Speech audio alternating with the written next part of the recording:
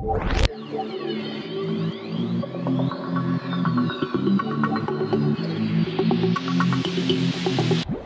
is up, you guys? Welcome back to another one. If you are new to the channel, I'm Gold Pony. I do new car, truck, SUV reviews on YouTube, and today we are in the new 2021 Ford Mustang GT, courtesy of Bob Ruth Ford in Dillsburg, PA. For more information on their inventory, please feel free to check out the link in the description box below. And so, of course, wanted to hop in this one today. A little bit of nostalgia, having owned a 2019 Ford Mustang GT, of course, and there are actually some minor changes for the 2021 model year as well. And so in this video, I will be going over and testing out everything about this one, testing out acceleration, braking, exhaust clip, rear seat legroom, sound system, and so on. So having said all of that, what do you guys say? Let's just go ahead and jump right into it. And as always, let's start with pricing. And so, as you can imagine, there are a few different configurations you can go with for the 2021 Ford Mustang GT. First one being the base fastback, starting at $36,120. Then there is the premium fastback, which of course is the one we have today, starting at $40,120. Then there is the premium convertible, starting at $45,620. But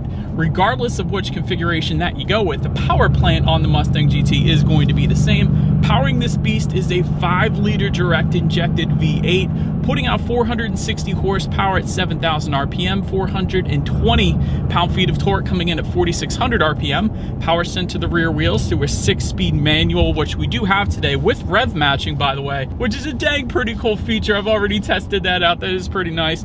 Or a 10-speed automatic with paddle shifters, which, by the way, goes for right around $1,600. If you wanted to go with that option, that's actually the option that I had on my 2019 Ford Mustang GT when I did have it. But nonetheless, 0 to 60 time comes in at approximately 3.9 seconds for the automatic, 4.3 seconds for the manual. Top speed 155 miles per hour either way, with MPG numbers coming in at 16 in the city, 25 on the highway for the automatic, 15 city, 24 then on the highway for the manual, taking premium unleaded fuel. But so that before we test anything out on this thing, I did want to mention there are some drive modes, of course, that do come standard on this one. To adjust those drive modes, there's actually a silver toggle switch located directly in front of the shifter.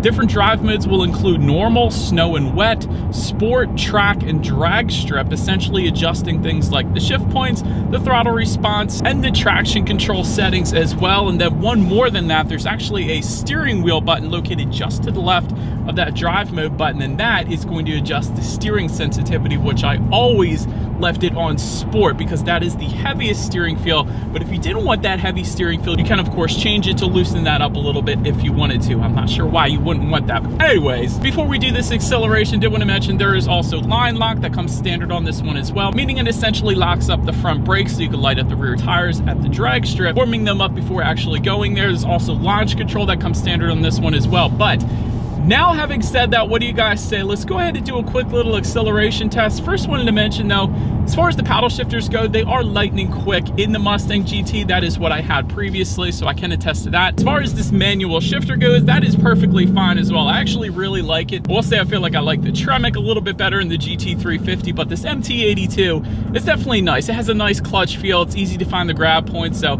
I definitely do enjoy driving the manual transmission in the Mustang GT. But now, having said that, let's go ahead and cut right to it. Let's find a straightaway and let's do a quick little acceleration test here in our 2021 Ford Mustang GT, and let's see how quickly we can get this one here up to speed. All right, this is a good straightaway. In 3, 2, 1. Little rolling start. This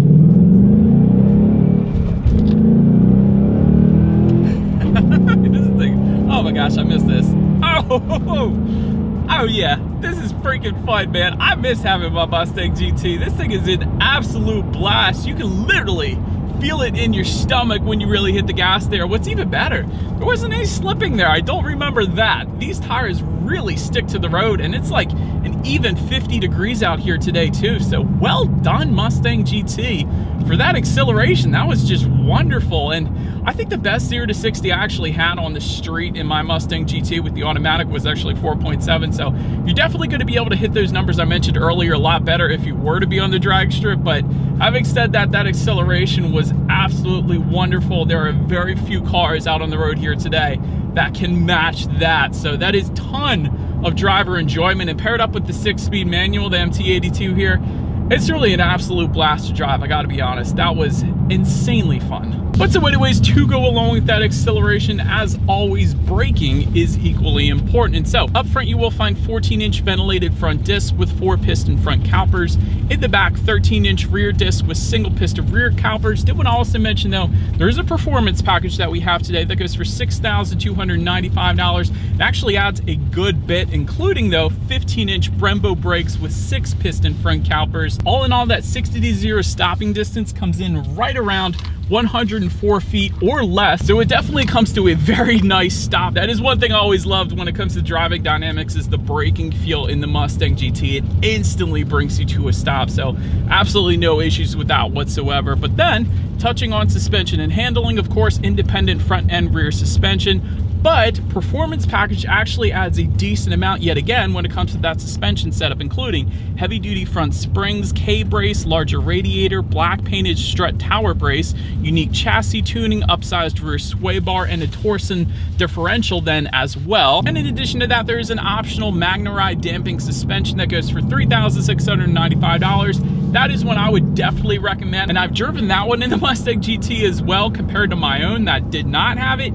It is really a decent difference when it comes to those two. And the reason being is because it monitors each shock absorber individually, not only adjusting to road imperfections, giving you a smoother ride, but it also tightens up the suspension during heavy cornering, really giving you the best of both worlds. So that is one option I would probably go with if I were going with the Mustang GT again, if I were to get this car again. And that is one thing I always said when I was driving that car before. I wish I would have got that MagneRide damping suspension, but it is available, so I wanted to mention it to you guys. As far as ride quality goes, you can feel a decent amount of the road, I will say that, and that is pretty much as expected for the Mustang GT. And that was one of the reasons, yet again, I recommend that MagneRide damping suspension, because that is going to absorb a lot more of the road imperfections, giving you a much smoother ride there. As far as steering feel goes, again, it's adjustable, so you can really tailor it to your own personal liking, but I love it. Definitely a very nice weight to it in that sport driving mode, so I was always a big fan of that. As far as cabin noise goes, all you really get when you hit the gas is the exhaust note, which is absolutely wonderful. And of course, there's plenty of aftermarket options even at that for the exhaust note. We will be doing an exhaust clip, and I'll get more into that later in the video. But then touching on visibility, I can see perfectly fine out the back. And really with the Mustang, visibility is definitely on point when you compare it to some of the competitors in its class. So that is definitely very nice. And in addition to that, rain sensing windshield wipers are going to be optional on the Mustang GT as well if you wanted to go that route. But that about rounds up the performance segment of this review, you guys. Let's now go ahead and take a look at the exterior of our brand new 2021 Ford Mustang GT. All right, so here she is, you guys, the new 2021 Ford Mustang GT. It's been a while, my friend. I miss you. Anyways, let's go ahead and start with the new colors for the 2021 model year. Antimatter blue metallic is new, grabber yellow, and carbonized gray metallic. As far as the deleted colors go, that will include grabber lime, magnetic metallic, and Kona blue. There's always different colors every single year for the Mustang, so I always like to mention that. But anyways, let's go ahead and start up front now of this S550 Mustang GT. Matte black upper and lower front grills with the chrome pony logo, which of course can be swapped out with the black accent package that goes for $995, and that will swap out all of the chrome logos for black ones in case anybody was curious. To the sides, LED headlights with LED signature lighting does come standard. Of course, those LED headlights do come with the automatic feature, meaning when it starts to get dark out at night, they will turn on automatically for you there. LED fog lights just below, and LED daytime running lights then as well. Essentially LEDs all the way around there, so that's pretty nice. Performance pack front lip, if you were to go with the performance pack that we do indeed have here today, like I was mentioning. And if you look up top, I'll get a little closer here for you guys. These hood vents, they are actually functional as well, so that is pretty cool. So let out some of that heat from that big old V8 that we got under the hood there. But now let's go ahead and make our way to the side of the Mustang GT here. And so starting with the windows, black window surrounds do come standard, chrome 5.0 badging on the front fender, and again can be swapped out to black with the black accent package. Body colored power adjustable side mirrors do come standard. If you were to go with the premium that we have here today, that is going to add to those side mirrors heated side mirrors, also pony projection lights, which illuminate the pony logo onto the ground at night. Of course, you're not going to be able to see it right now, unfortunately, but that is definitely pretty cool. Taking a look down at the wheel setup, 18 by 8 inch machine faced aluminum alloys is going to be the standard setup. That is not what you're looking at right now, of course, though, because we have the performance package, that is going to bump that up to 19 by 9 inches in the front and 19 by 9.5 inches in the back. So it is a staggered fitment, meaning you're not going to be able to rotate this particular setup, but it is going to give you better grip since it does have a wider wheel and tire combination in the back, and of course better handling to go along with that as well. And there are some other wheel options out there if you wanted to go ahead and spec that up on Ford's website if you wanted to. But now let's go ahead and make our way to the back of the GT here. All right, so starting up top, shark fin antenna body colored, of course. Just below that, rear spoiler, and this is a lifted rear spoiler that is specific to the performance package that we have today. As far as the standard rear spoiler, it's actually just a rear deck lid spoiler, much smaller, that comes standard on this one. There is a spoiler delete that is completely free if you wanted to spec it that way. That is definitely going to be an option there for you as well. Just below that, that chrome GT logo, again, is going to be swapped out with the black accent package, or you can just leave it there if you wanted to. As far as the taillights go, they are LED sequential taillights. So I'm going to turn the turn signal on to show you guys actually what I mean when I say sequential. Essentially, it's going to look like the taillights are sliding from one side to the other. I love that look on the Mustang, gotta be honest. Performance pack specific rear diffuser down below here. It's much more aggressive rear diffuser as you would get otherwise. And to the sides, dual exhaust outlets with quad tips. So having said that, before we do the exhaust clip, I also wanted to mention there's an active valve performance exhaust system that goes for $895 from the factory. But having said that, there's also plenty of aftermarket systems that are available for the Mustang. I personally had the AWE Touring catback exhaust system, which I absolutely loved. It uses an H pipe as opposed to an X pipe that a lot of others use, but I absolutely loved it. But nonetheless, do believe you guys know what we have to do next. We don't have that active valve performance exhaust today, but either way, here is that exhaust clip.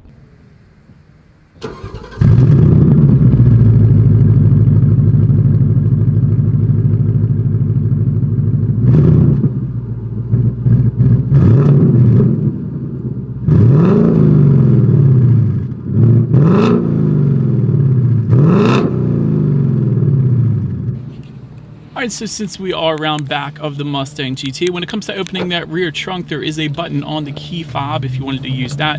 There's also a button located just above the rear license plate that's kind of hidden, which a lot of people don't know about if you don't own a Mustang, so I wanted to mention that as well. And there is a button by the driver's side left knee as well. But once opened up, cargo capacity comes in at 13.5 cubic feet for the fastback, a little bit less for the convertible, coming in at 11.4 cubic feet.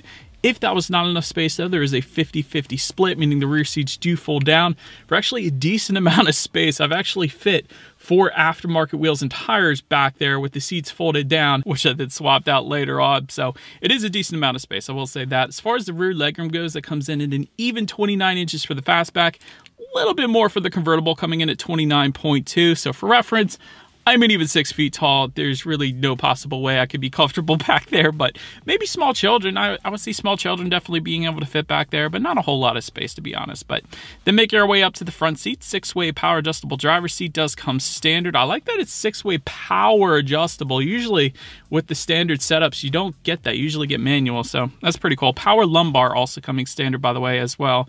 4-way power adjustable passenger seat coming standard as well. You almost never see that coming standard, so that's pretty cool. Cloth seating with the Mustang logo towards the top is going to be the standard setup. However, leather front seats do come standard with the premium, so therefore that is what you guys are looking at right now. Heated and ventilated front seats, also standard with the premium. I was loving that. Recaro bucket seats is going to be an option that goes for $1,595. However, that does eliminate the heated and ventilated front seats, but still those Recaro seats are going to be leather wrapped once again with a little added bolstering for, you know, going around the turn a little bit faster. But overall, these leather seats are very comfortable. I will say even the cloth seating that I had in my old Mustang was extremely comfortable as well, so really no issues with any of the seat comfort there. Then take a look at the steering wheel. It is tilt and telescoping. It is leather wrapped. That does come standard.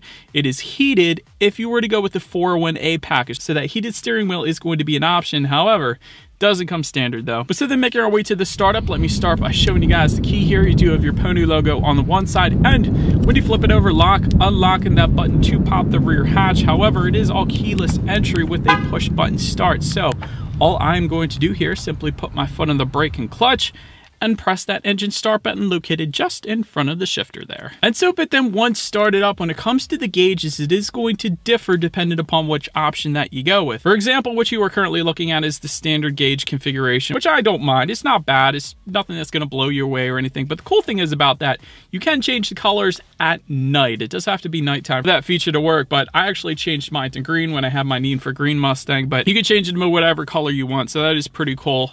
But there is an optional 12-inch digital gauge cluster, fully digital, fully customizable with the 401A package yet again. So that is probably going to be your best configuration up there. It's definitely what I would recommend to go with. But either way, you can change all the colors and make it customizable. But also up there, let me show you guys, there's actually some steering wheel mounted controls on the right side of the steering wheel. You can, of course, check out your Trip A, Trip B, all that boring stuff. But there's also track apps. That's the one I wanted to mention to you guys. Specifically, the acceleration timer I used all the time in my Mustang. So you do have to put it in track mode for that actual work. So just put it in track mode. That eliminates the traction control. But then you just hit the 0 to 60. I usually used automatic start, so it essentially just automatically started once you hit the gas, and then you can see how quickly you can get up to 60, and it'll tell you 4.7 or whatever your 0 to 60 time is. That was my best one on the street at least, but that is definitely a very cool feature. And of course, there's 0 to 100, there's your quarter-mile timer, and there's some other statistics up there as well. Brake performance, that's where you're going to access your launch control and so on. So definitely a very cool setup. I love that the Mustang has that. But now let's go ahead and make our way to overall interior quality. Somebody always asks me first thing, no moonroof. Unfortunately, there's no moonroof for the Mustang. It's just the way it works. Auto dimming rear view mirror does come standard. I love that it's frameless as well in our premium Mustang that we have here today. It's pretty cool. Dual zone climate control does come with the premium. Also aluminum foot pedals with the premium. You do not get that with the base fastback. Premium door trim with the premium. Go with that premium word yet again. Universal garage doors as well. Multicolor ambient lighting with the premium. However, I will say there is an option that you can get it with the base fastback, as I did, and I love that ambient lighting. I essentially had everything green on the inside. It was stinking cool, so I do like the multicolor ambient lighting in this thing. But overall interior quality isn't going to blow you away, but it definitely gets the job done, and it's really what's under the hood that makes this car so stinking special. But interior quality was just fine for me when I owned it. I didn't have a problem with it. But now let's make our way to the infotainment screen, because again, this is going to differ depending on which setup that you go with. And so the base fastback is going to give you an extremely small 4.2-inch LCD screen, which nobody wants. But if you wanted what you were looking at right now, which is an 8-inch color touchscreen display Forward Sync 3 system, you need to either get the premium that we have today, or it is going to be optional with the base fastback, which I got with the 301A package. The reason that you want this screen is because, of course, you get Bluetooth and audio streaming either way, but Android Auto, Apple CarPlay, you only get with this 8-inch screen and not the 4.2-inch one, meaning you can hook up your smartphone and therefore you have free navigation up on that screen, as well as the ability to like and dislike your Pandora songs, which always worked beautifully for me when I have my Mustang. So that is why I recommend that, just for the free navigation essentially. But factory navigation system is going to be optional, although you really don't need it if you have a smartphone anyways. You can of course check out your climate control settings up there as well, along with your radio information. So of course there are 3 different sound systems for the Mustang GT here. The base sound system is going to be 6 speakers. Then there is an optional 9-speaker sound system that comes with the premium that we have today. It's going to be optional for the base. That's the one I had in my base fastback back in the day. That one actually was really nice. I didn't mind that one. But then there is a 12-speaker Bang & Olufsen sound system that is going to be optional for only the premium Mustang GT. So having said that, we do actually have that 9-speaker sound system here today. So what do you guys say? I'm going to turn back on the car here and let's test out that 9-speaker sound system that we do indeed have here today. I already know what that sound system sounds like. I was just having some fun there. But yeah, the 9-speaker sound system really is quite good when you really put it to its limits, especially on Sirius XM, which we didn't have right there for whatever reason. But anyways, last thing I wanted to mention to you guys on that infotainment screen is when you do put the Mustang in reverse, you will of course find a rear view camera that does come standard across the board, letting you know who or what is behind you, which is always is going to lead us into safety. And so front side curtain airbags do come standard. Driver's knee airbag up front as well. In the back, you're going to have latch, aka lower anchors and tethers for children for the rear car seats. Tire pressure monitoring system also comes standard. Automatic high beams is going to be optional if you wanted to go that route, and adaptive cruise control is going to be coming standard with the Safe and Smart package that goes for $725. So that is going to be there for you as well. But in the end, when it comes to my final thoughts of the Ford Mustang GT, if you are looking for that amazing feeling in your gut when you hit the gas, if you are looking for really good handling actually as well, insanely good braking, wonderful driving dynamics all around, definitely go with this thing. It is insanely fun to drive. You have some great performance options. Performance package is definitely one I would recommend. I actually had that on my old Mustang GT. Definitely one I would recommend, and along with the magnetic ride suspension, definitely go with that too. But interior quality is not the best. I guess that's one of the constructive criticisms I would mention on this one. But then again, that's not really what this car is known for. It's not a luxury car, it's a performance car, and that is definitely what it lives up to. But honestly, in the end, the reason I got mine, this is, in my opinion at least, the best bang for your buck at this particular price range. So that is why I always like to recommend it. But let me know what you guys think of the new 2021 Ford Mustang GT in the comment section below. That is about it for this one, you guys. Thank you so much for watching. Feel free to follow me on social media at the bottom of the screen if you wanted to see what's coming next on the channel before it actually gets to YouTube. Be sure to hit the subscribe and the bell notification button if you're into new car reviews of Mustangs, because I guarantee you I will review this one every single year. But that is about it for this one, you guys. Thank you so much for watching. Do appreciate you guys watching more than you know, and I will see you guys all in the next video. Stay gold. Boom. Rev matching, son.